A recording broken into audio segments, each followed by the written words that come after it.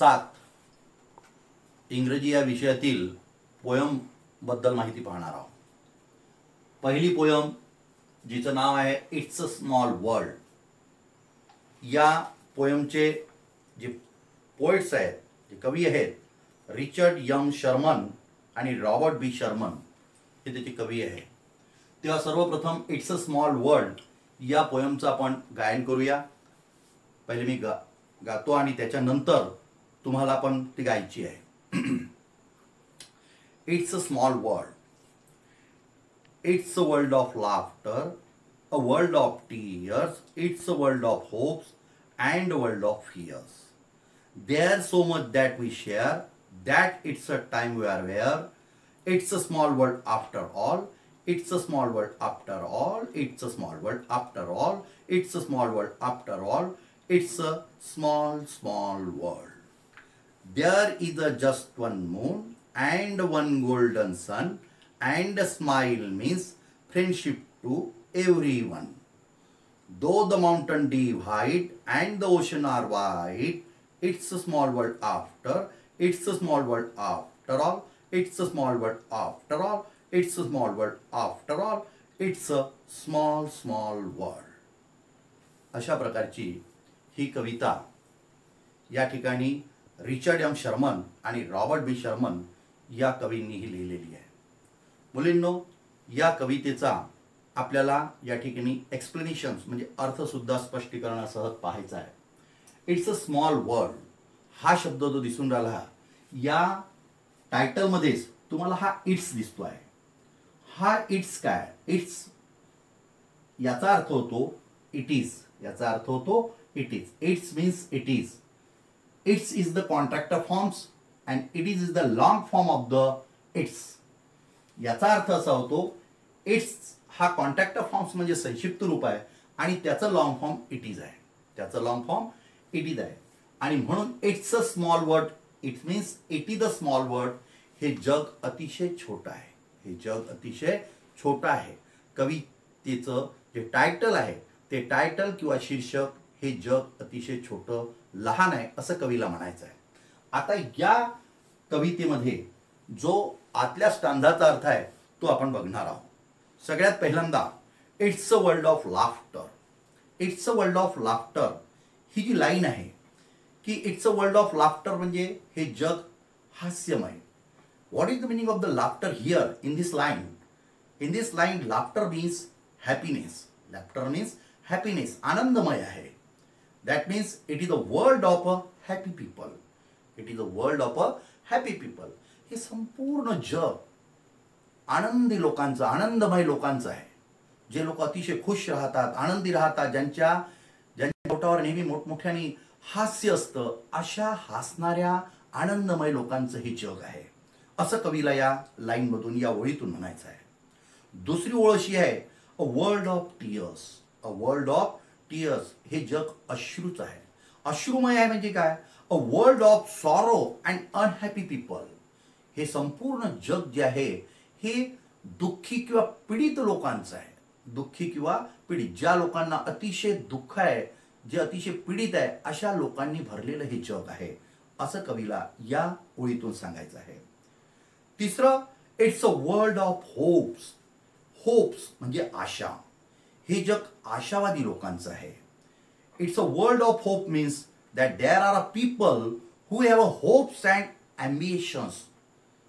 ज्या लोकांना आशा आहे, जे लोक महत्वाकांक्षी आहे, अशा महत्वाकांक्षी आणि आशावादी लोकांचं हे जग आहे असं कवी या ओळीतून सुचवत आहे। It's a world of hopes and world of fears, and world of fears. Fears म्हणजे भीती। या जगामध्ये भीतीयुक्त सुद्धा लोक आहेत, या जगामध्ये भीतीयुक्त लोक सुद्धा आहेत। There R many things that fear them.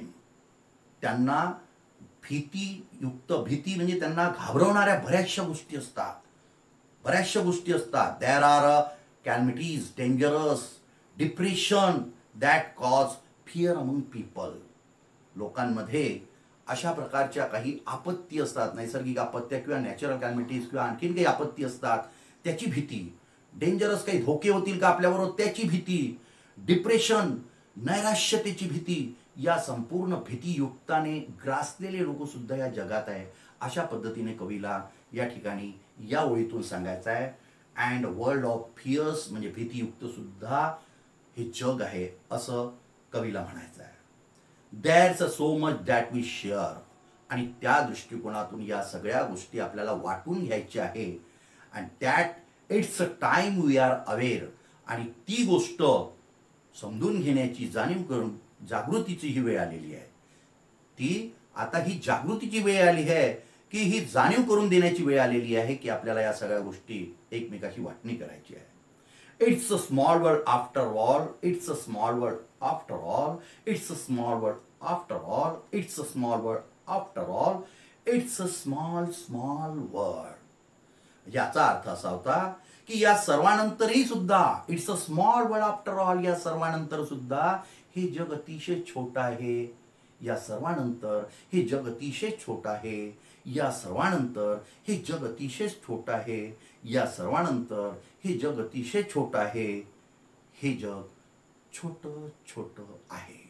अशा प्रकारे कवीने या संपूर्ण ओळीतून त्याचा अर्थ त्यांना अभिप्रेत आहे आणि तोच आपल्याला समजून घ्यायचा आहे. There is a just one moon, there is a just one moon and one golden सन. या संपूर्ण जगामध्ये एकच चंद्र आहे.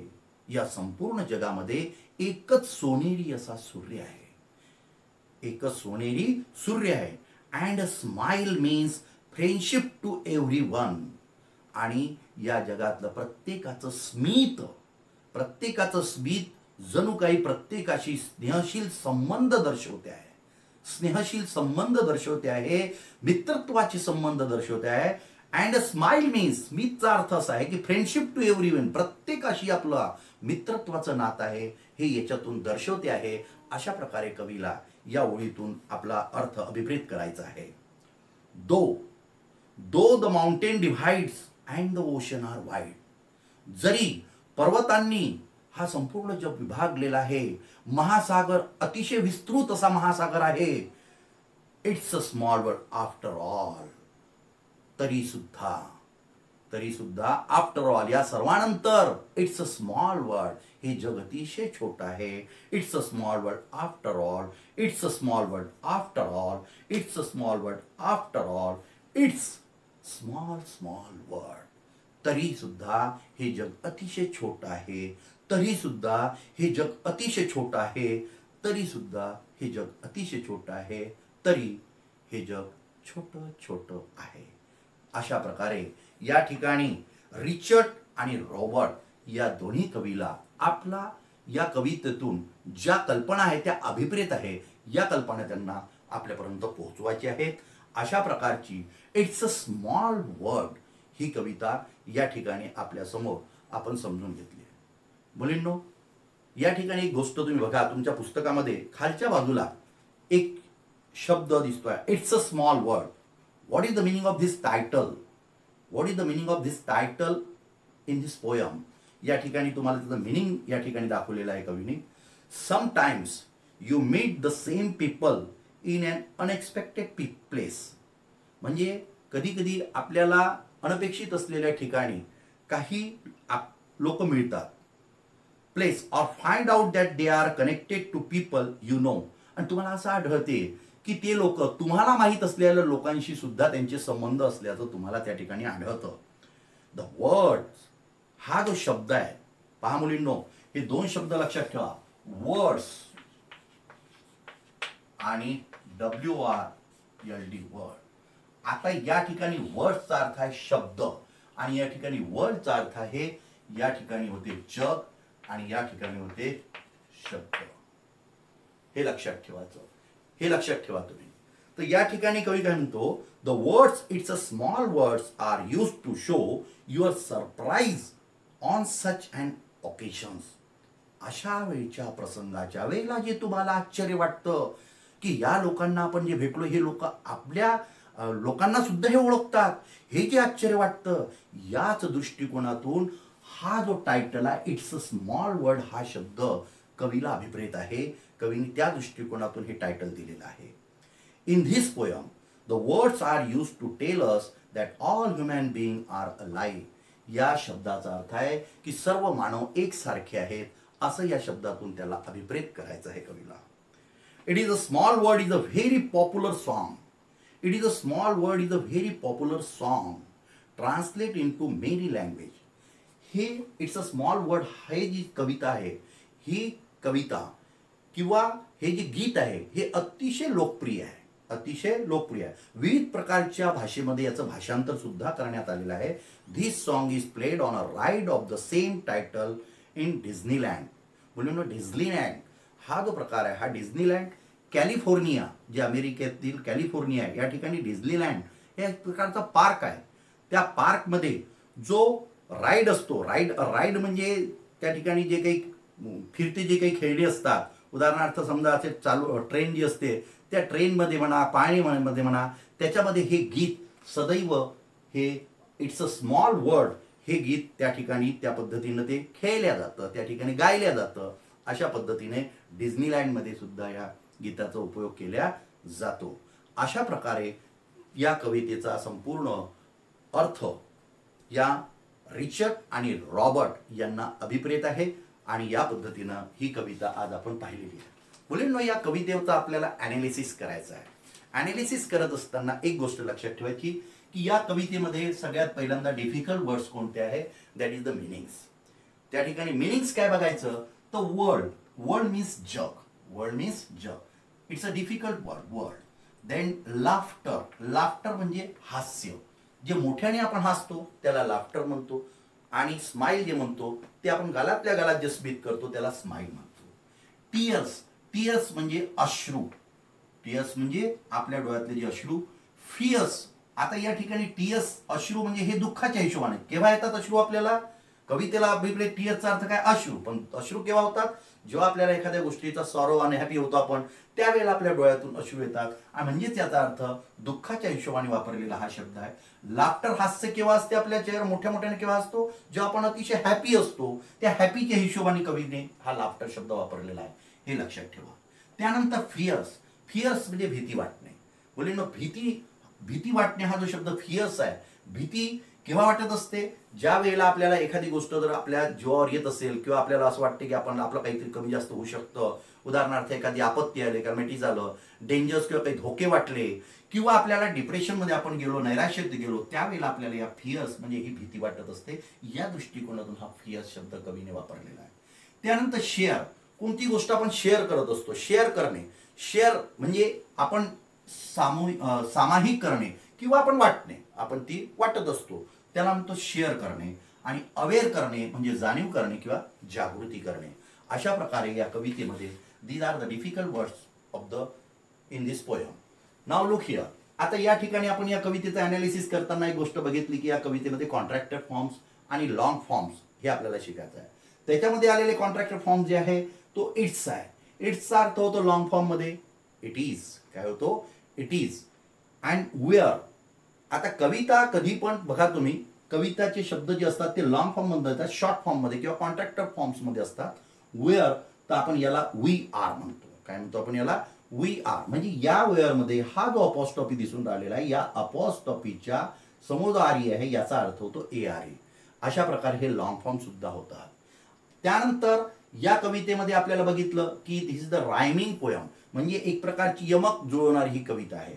पेअर्स ऑफ रायमिंग वर्ड्स, याच्यातले रायमिंग वर्ड्स आपल्याला, रायमिंग म्हणजे यमक जुळणारे शब्द, यमक जुळवणारे शब्दांच्या जोड्या पाडायच्या आपल्याला.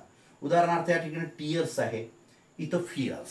टीयर्स फियर्स होतं काय याच्यामध्ये, कधी कधी स्पेलिंग सुद्धा शेवटचे सारखे असतात, किंवा याचं प्रोनाउन्सिएशन किंवा याचं जे वाचन करताना जे काही जो आवाज असतो, साऊंड असतो, तो त्या पद्धतीचा आपल्याला आढळतो, आणि म्हणून त्याला आपण रायमिंग वर्ड सुद्धा म्हणतो. या ठिकाणी tears, fears, share, aware, laughter, after, divide, wide, all, small, these are the pair of a rhyming words. These are the pair of a rhyming words. हे सगळेचे सगळे यमक जुळणाऱ्या जोड्या आपण या ठिकाणी कवितेतल्या काढल्या. मुलींना एवढ्याने होणार नाही, तुम्ही हे जे केलेलं आहे याच्या व्यतिरिक्त तुम्ही याच्या बाबतीत 2, याच्या बाबतीत 2, याच्या बाबतीत 2, याच्या बाबतीत 2, 2 ही शब्द याच्यामध्ये तुम्हाला लिहायचे आहे आणि त्या पद्धतीनं तुम्हाला हा एक प्रकारचा होमवर्क करायचा आहे. एवढं मला असं वाटतं या कवितेतून तुम्हाला 100% समजलं असावं. Do you understand? हां, तर या ठिकाणी ही आपली कविता या ठिकाणी आपण थांबवूया आणि उद्याला या कवितेचं चांगल्या प्रकारे वाचन करून या आणि पठनही करा की तुम्हाला म्हणताही आली पाहिजे, चालीत म्हणता आली पाहिजे. या पद्धतीने ही कविता तुम्हाला आलीच पाहिजे. मी तुम्हाला या कवितेवरचे हे मिनिंग सुद्धा विचारणार, त्याचबरोबर तुम्हाला कॉन्ट्रॅक्टर फॉर्मचे लॉंग फॉर्म किंवा लॉंग फॉर्मचे कॉन्ट्रॅक्टर फॉर्म विचारणार आणि उद्या पेअर ऑफ रायमिंग वर्ड सुद्धा मी तुम्हाला विचारणार आणि हे तुमच्या बुकात सुद्धा तुम्हाला लिहून आणायचं आहे. Do you understand? Okay, thanks.